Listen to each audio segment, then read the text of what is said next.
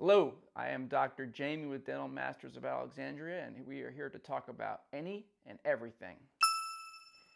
What do I mean by that? Any and everything in choosing the correct dentist. You'll hear me talk a lot about why before what. Why that's important.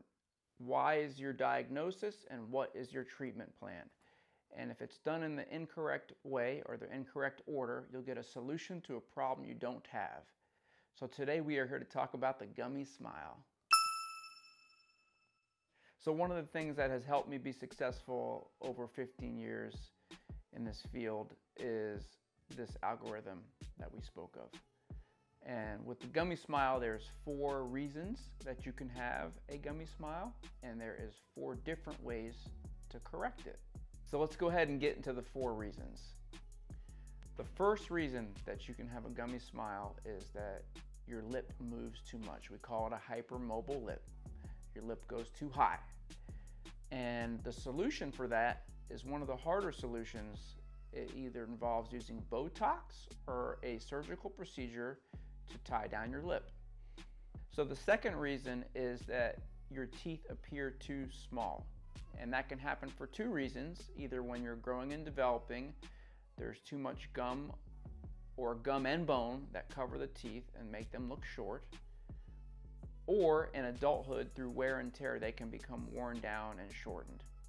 The solution to that is either lengthening the teeth by removing some gum and bone tissue or reconstructing your teeth that have been worn and torn. So the third reason that you can have a Gummy Smile is that your upper jaw is too low in your face. So the teeth and the gums all show too much. The solution to this problem is, if the teeth are all intact, complex orthodontics and jaw surgery. In some cases, if the teeth are damaged and there's bone loss or infection, it can be done through implant therapy. In fact, I have a great case I just completed that you're gonna love.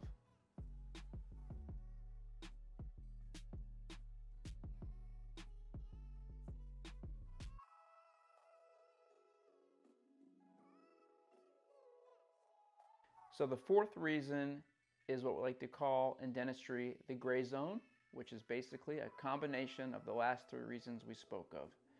The reason this is so important is so that your dentist can look at everything, come up with the proper diagnosis and the proper treatment plan so that you have the best, longest lasting result. So I'd like to thank everybody for listening to episode 1 of Any and Everything. And if you'd like more helpful tips, feel free to hit the subscribe button right here. Where? Right here. One more time. Where? Right here. You got it?